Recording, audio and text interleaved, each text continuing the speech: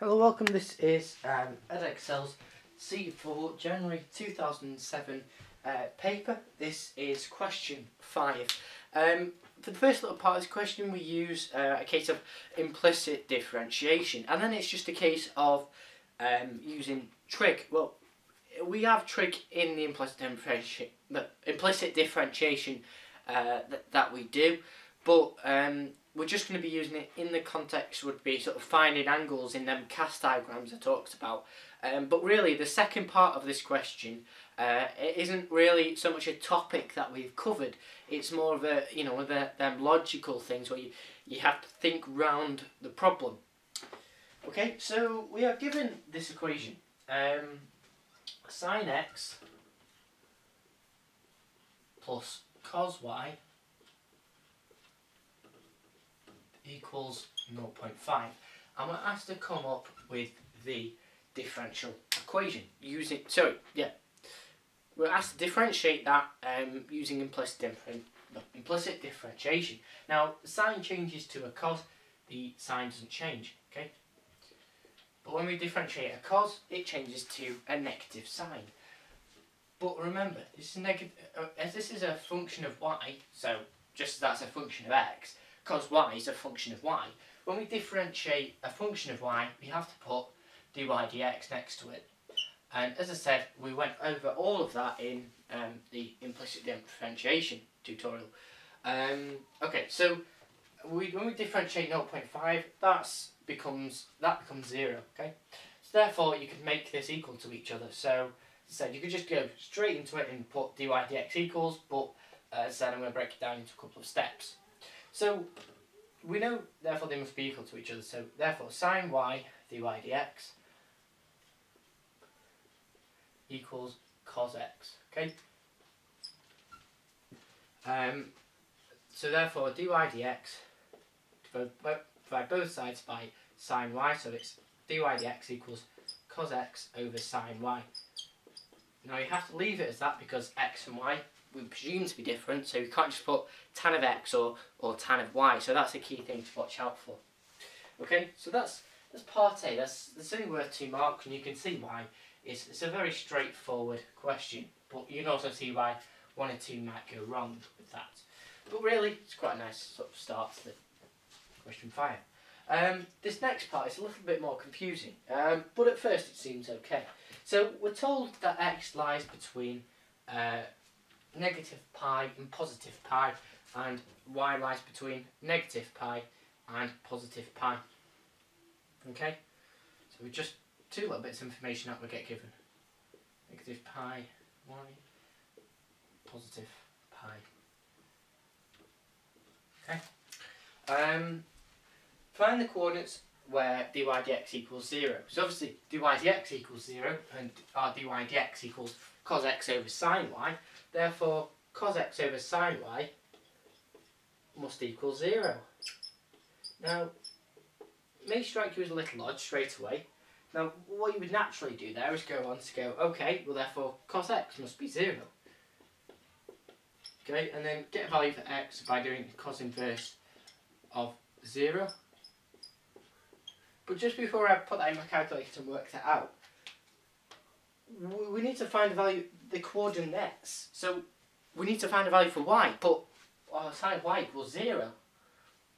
So how do we work that out? Do we do sin y equals 0, or what do we do?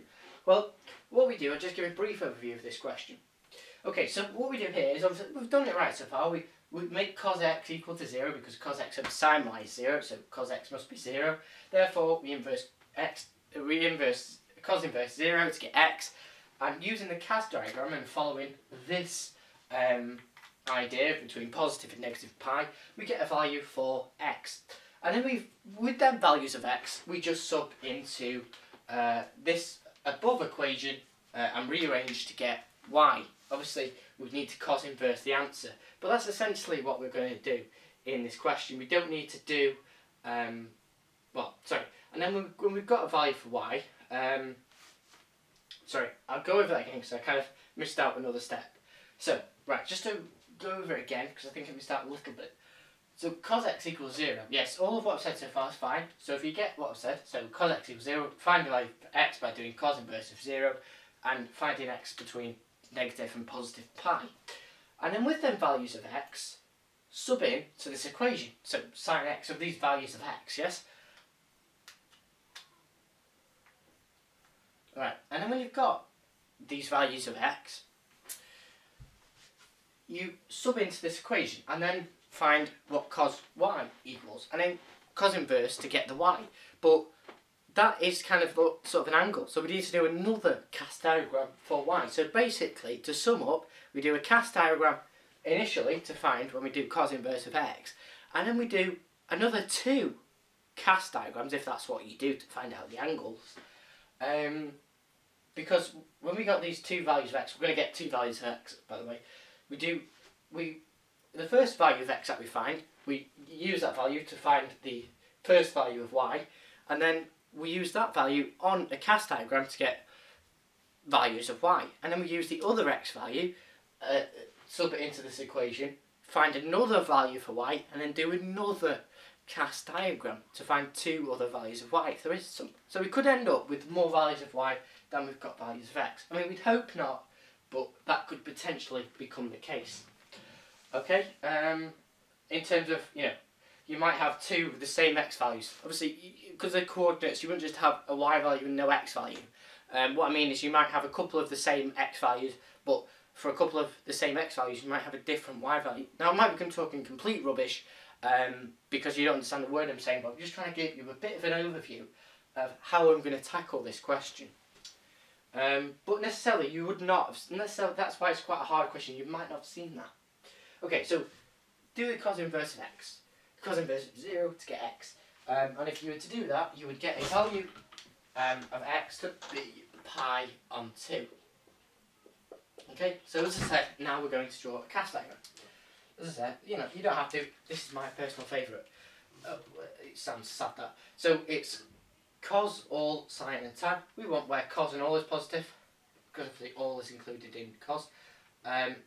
And the angle is pi on 2. We want it in radians because they are the 2 ranges we've been given, obviously in radians.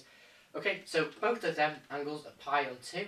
Now we can either go the positive direction or the negative, but we can't go past halfway. So therefore x is either positive or negative pi on 2. Okay, so we get 2 values for x, even though it looks like I've only wrote one down as a positive or negative version of it. Okay, so that's the values of x that we've got. Now we need to sub into the equation that we originally got to find a value for y. Or values, I should say. Okay, so the first value I'm going to choose is where x is plus a half. Now what I'm going to do is rewrite out the equation that we get given originally.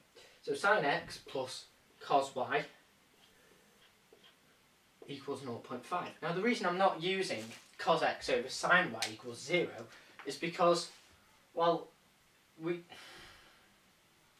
if you were to use that cos x over sin y 0 and subbing your values for x, then, well, we know that makes cos x 0, so therefore y must be 0 as well. Wouldn't make any sense at all. So that's why we have to use the first equation. Okay, so as I said, I'm going to put x to be plus a half. So we still have to put sine x of a half because it can't be 0 because cos of pi over 2 is 0. So basically, as we're subbing in here, we've got to put x to be with a sine.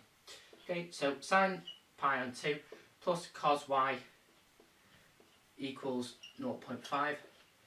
Sub in your calculator what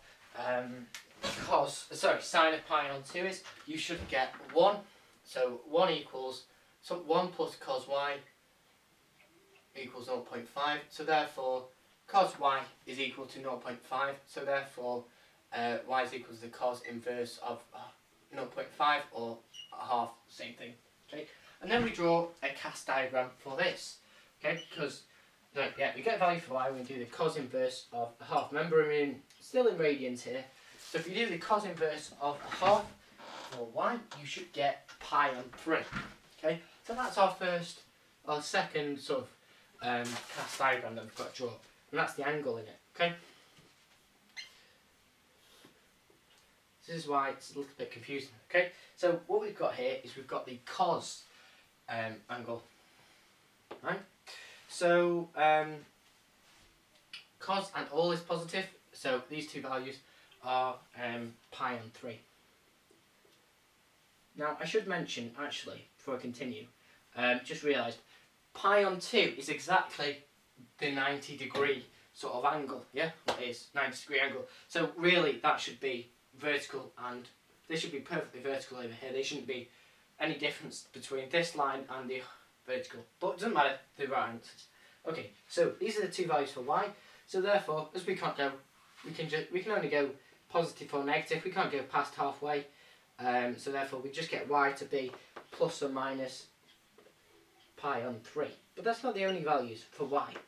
Okay, because we also need to see what happens when x is negative a half, because they're the values for y when we have x to be the value of a half. So you could put when x equals when x equals pi on 2, not half, sorry, they get these values of y. So when x equals a half, you get y to be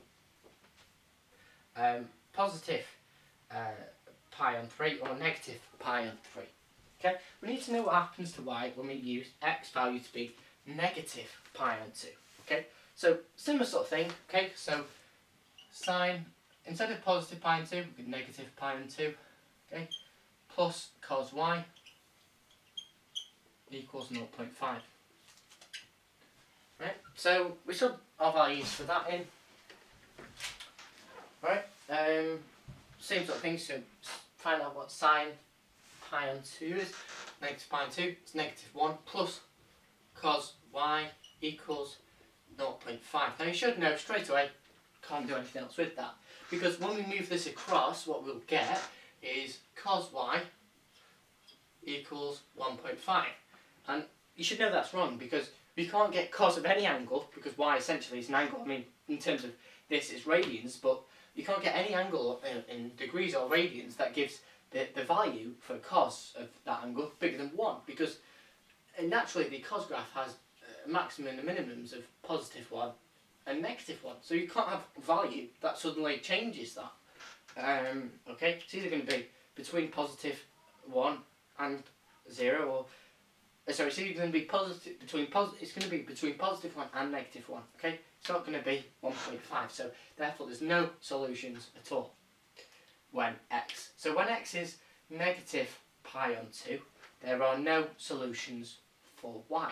Okay, hence there's no coordinates, because we can't perceive that to be correct. Okay, because we want the coordinates. Okay, so that's the key thing, wording of this question. All right, just double check.